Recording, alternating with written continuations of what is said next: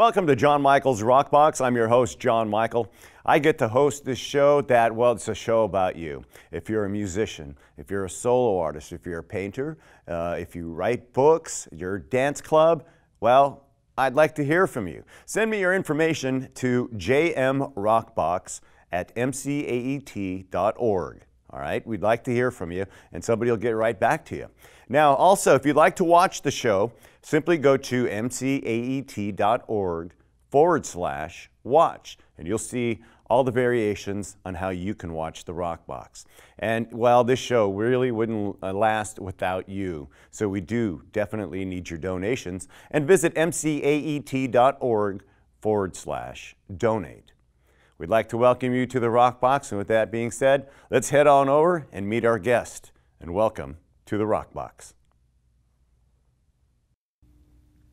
All right, man, welcome to the Rockbox. Good to have you back joining us again, and today we're very excited to bring you a great guy, Mike Osborn. Mike Osborn, what's going on? Hey, not much, just glad to be here. Thanks for having me. Yeah, I tell you what, I don't know if you've ever heard Mike Osborn perform before, but if you haven't, you're in for a treat today because you're going to hear him here on the Rockbox. Mike, how long have you been at this? It's kind of a weird story. There's like two halves to it, you know, with a big, huge gap in between. Sure. But, you know, I took my first guitar lesson when I was 13, right, chasing this girl that I really liked. She was taking guitar class. Didn't get the girl, kept the guitar, you know. And by the time I was 16, I was in like regular working band as a lead guitarist. Sure. And that went on, and then started having kids really early, like 19.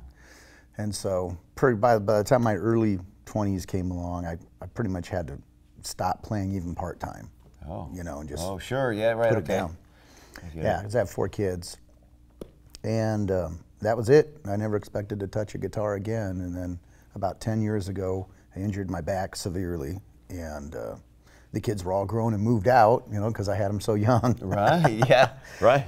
And I go, what the heck do I do now, you know? So I turned back to music, and I've been on this steep and winding path for 10 years this time around. Oh, yeah. Yeah, and you know, he says steep and winding. It's a journey.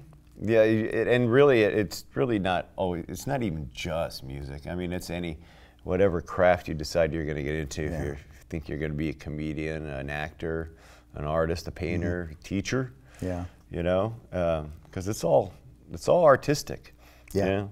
And so, as long as I think you have the drive and the belief in yourself, because that's really what it takes you to keep going now. Yeah.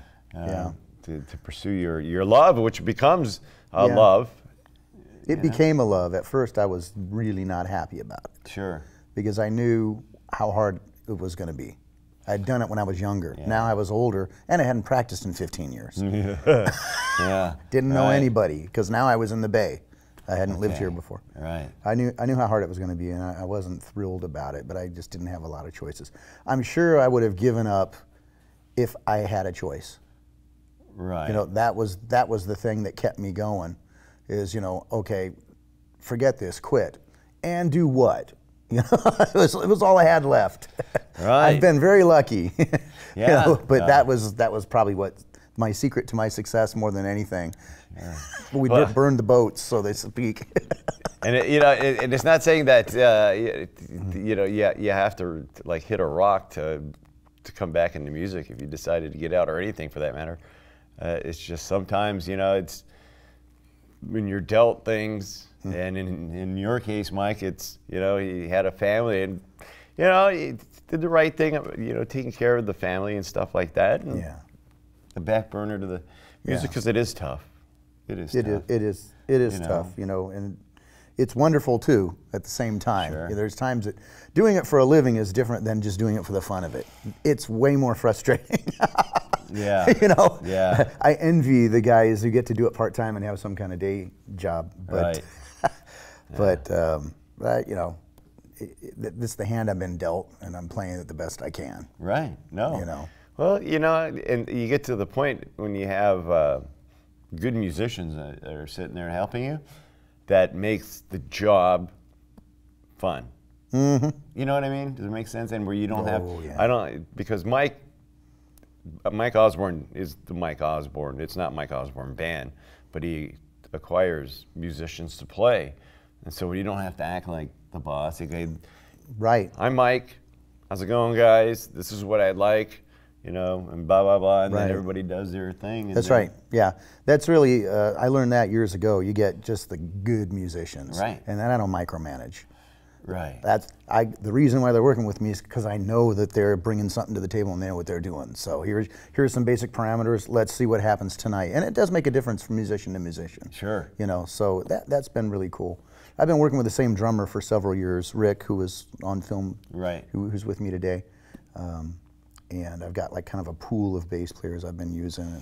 But it ebbs and flows over the years, you know. Yeah. And it's just the nature of the modern music business. It is. I mean, you know, if you find yourself playing in any band, even the ones I play on, everybody has side projects. You know, and I don't, honestly, anymore, can't really say that it's, you know, one band is the band. Because, you know, I've ended up, I'm playing in like several myself, and like at one point it was like 5 or 6. Yeah. You know, and the saving grace really about doing that kind of a thing is that you get to meet a lot of great people, as we do here on the Rockbox. Yeah. Mike included, is you know, you get to experience different energies. I mean, and you learn actually playing with other musicians. Oh yeah, right? Yeah. And so that's well put.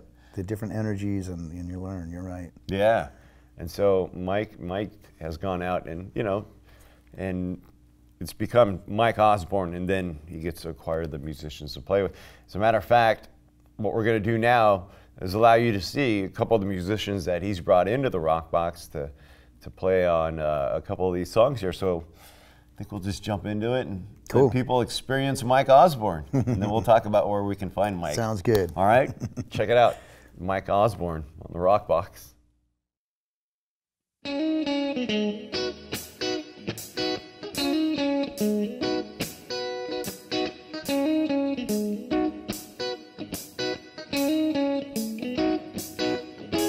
Slow rising moon,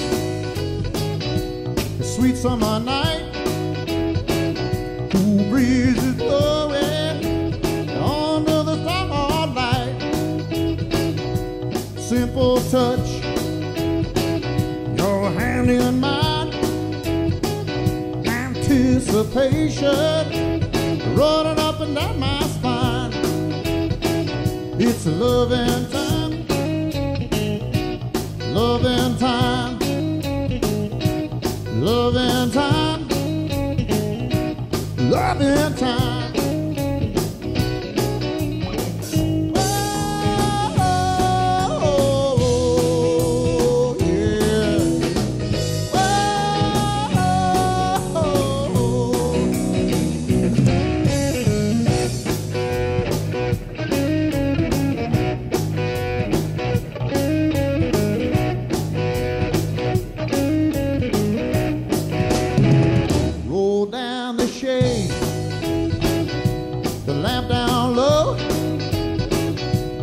Cause of your body, feel how they flow, soft and warm, all night long. Feels so right, can't do nothing wrong. It's loving time, loving time, loving time, loving time.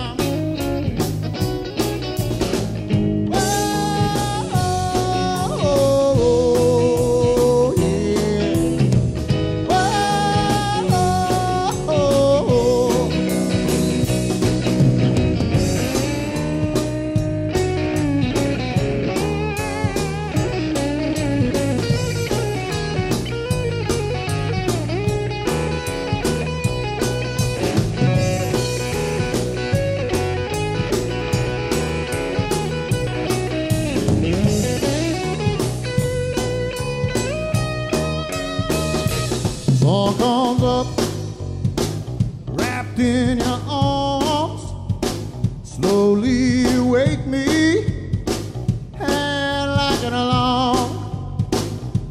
loving time. It's a loving time. Loving time. Loving time.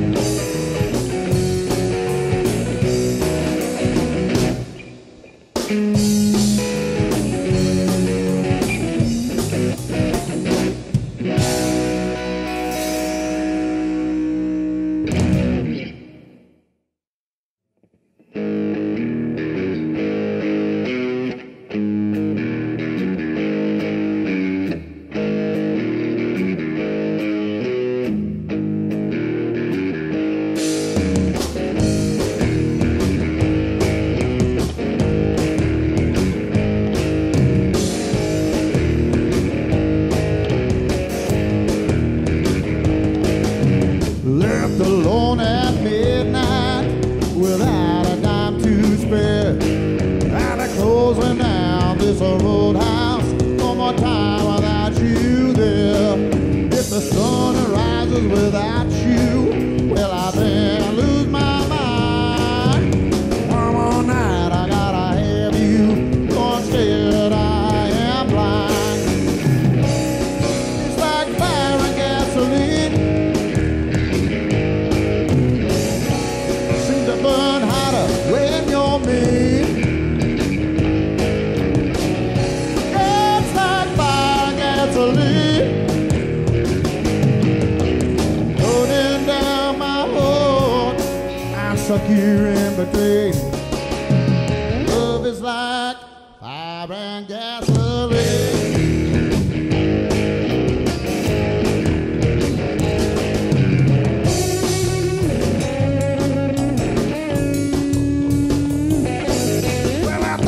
Take a ride. Jealousy is cruel.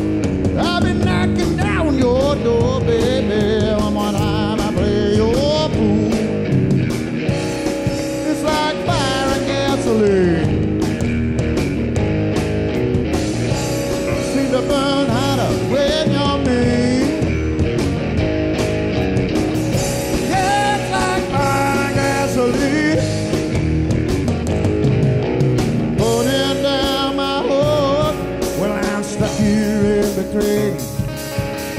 Love is like fire and gasoline.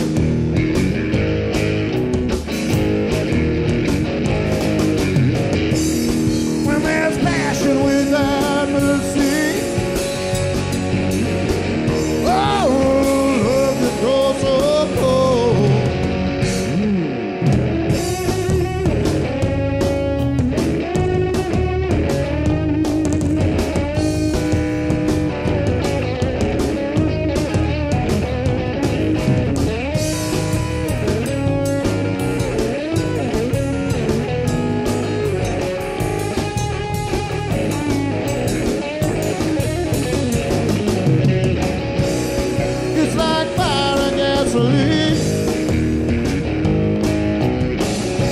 Seem to burn hotter when you're mean.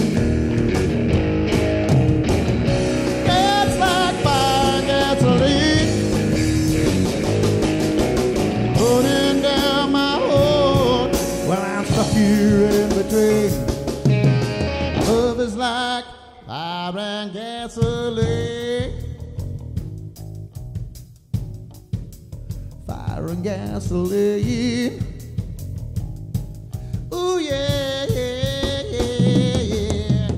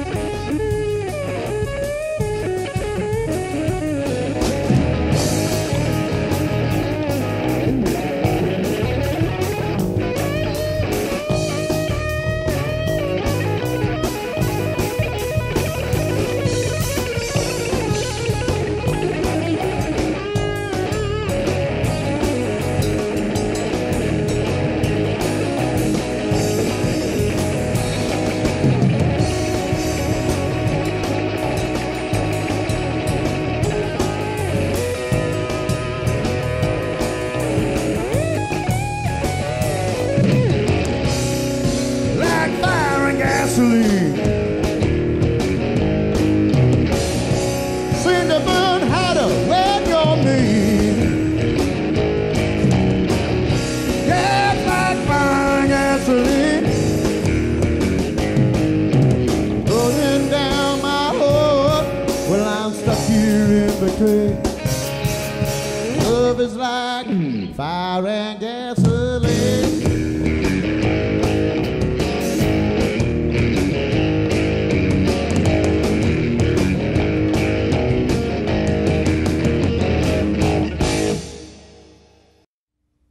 All right, huh? See what I told you? Mike Osborn. Man, that's some good stuff there, Mike. Oh, thank you. Well done, Thank you. buddy. Thank So, you, thank yeah, you know, before we jump in some stuff that I'd talked to Mike about prior, where can they find you website-wise and all that? www.mikeosbornband. And the Osborn, there's no E or U, it's the Scottish Osborn, not the English one. So it's OSBORN, MikeOsbornband.com. There you go. You can check that out and look them up, and you have pictures, you have stuff Everything. about you, everything? Links to my social media, links to everywhere I am online, video, pictures, clips of tunes. And it's just, that's the best place to go. That would be the best because it's like a watershed for every place you can There you find go. me. That's We've a got good it idea. set up really well. So go check it out, and MikeOsbornBand.com. And so, well, you got this sample, the goods from Mike Osborn, which we have in our hot little hands in the doghouse from Mike Osborn. So, and of course, he gave me another one. This That's my first one. This is yeah. the first one that I get to have, Fire and Fury. So, so the songs that you played today are from the In the Doghouse. They're off the In the Doghouse album, which the recording studio I recorded in was called Doghouse Studios. Right. So I named it In the Doghouse, and I know that really pleased the producer. He got a kick out of that. Nice. But, he was a good friend of mine. In the LA area, he was known as B.B. Chung King. His name was Alan Mirikatani, and he had sort of gotten away from the touring end because he had kids, Sure. you know, and he wanted to be home more, so he built a recording studio and was writing a lot of music. The songs that I played, he wrote in those particular ones. I wrote some of the other ones on the album. Right. And sadly, he passed away suddenly of a heart attack last summer, just over a year ago. And but he'll be remembered forever by his music and the work that he did. This was actually one of the last projects he completed before he passed away. Yeah. Wow. And did he acquire these musicians on here for you, or these people that you knew? Yeah, I went down and stayed at his home while we recorded in Burbank. Nice. And Teddy Andreatis does the keyboard track, dear friend of his, who worked with Guns N' Roses and Carole King, and just a big, huge list of, you know, Sure. I mean, and the drummer and the bass player was the same thing. And those guys, man, it was like lightning. In fact, there's a there's a track, instrumental track called "In the Doghouse" on there, and what you're hearing is the only time we played that. Really? Yeah, it was recorded live in one take. That's why I had the producer leave my little comments in, like the drummer's counting us in, and I'm going, that was fun, you know. And I thought I was just showing him the song real quick. Let's just roll with this. Yeah. And he was like, hey, it's a wrap. I'm like, no, I wanted to do more. And he was like, I don't know, you can't top that. That was great. And I'm like, okay, then leave those comments in. That's everything. Let's make it really sound really grassroots. Yeah. And so I get a kick out of that. That's a great, man. So again, you want to check it out. It's In the Doghouse and Mike Osborn, and you get to hear that track and you know, read up on it. Of course, don't forget his website where you could find it and find these on there as well. So, you know, going into the studio and stuff, Mike, it's we always like to get the artists that we have on perspective on playing, rehearsing, and all that stuff, is importance of those things, like rehearsing. Again, the way I got into this, like I said earlier, is a very weird, unusual way. Sure. So I do very, very little rehearsing. Right. Pretty much what you see live, it's really happening, and there's a whole lot of spontaneous moments, and Right. you know, like some of those tracks in the studio were one take. Sure. Sure. No, I get it. So I'm not a die-hard rehearsal guy. Not because I don't think it's a good thing or that I should. It's just, you know, I get 24 hours a day. Right. You know, and then I'm battling injuries and all that. That sometimes I gig so much that sometimes I'm like, I can't touch a guitar, or I might not make that performance. You know, so a lot of that kind of stuff I'm up against. But you know, I try to when I can, but it's not that much. Yeah, I mean, if you're honing your craft, it's a good idea to sit down and do what you can when you can. Yeah. And that's really for everybody in anything, you know. Yeah. And if you are in a band, or is it a band, yeah, that's a good idea, because now you've got personalities. Yeah. They have to, you know, intermingle, you know. But when you're dealing like with you, just Mike Osborn, here's my CD, learn these songs. And do they learn it the way it's on here, like that? No, because the live version is often different than the studio version. Right. And like I said, we really have some wonderful spontaneous moments where it'll morph. You know, it's like you said, it's like we're feeding off each other's energies. Right. And it just morphs spontaneously sometimes into something totally. And one time we went into this big, long psychedelic like reprise on some song. I have no idea where that came from. We were doing it before I even thought about it. You know, and the band was just following. They were just right there. It was really cool. It was my favorite moments. I gotta love that kind of stuff. My favorite moments. He still did it. He's doing what he loves to do, which is what you can do. Remember, you can always find us at on Facebook.com/John Michaels Rockbox. And so, well, MikeOsbornBand.com, where you can find Mike. We're gonna find him on the Rockbox here as we get him on another song. Thanks. Thanks. Graveyard.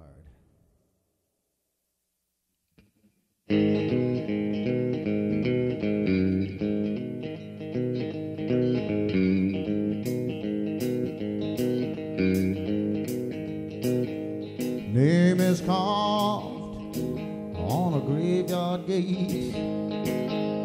Got no rules, just goes to break. Dig a hole deep down in the ground. Gonna bury the hatchet so it can't be found. Ain't gonna die in a company graveyard. Ain't gonna die in a company graveyard. Ain't gonna die in a company graveyard. You ain't gonna die in a company grave.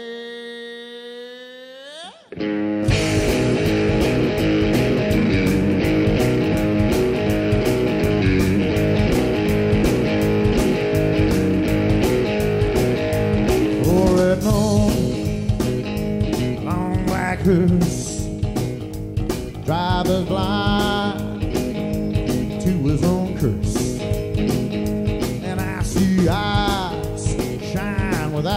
face leaves her eye with a rotten tail. Ain't gonna die in a company graveyard. Ain't gonna die in a company graveyard. Ain't gonna die in a company graveyard. Ain't gonna die in a company graveyard.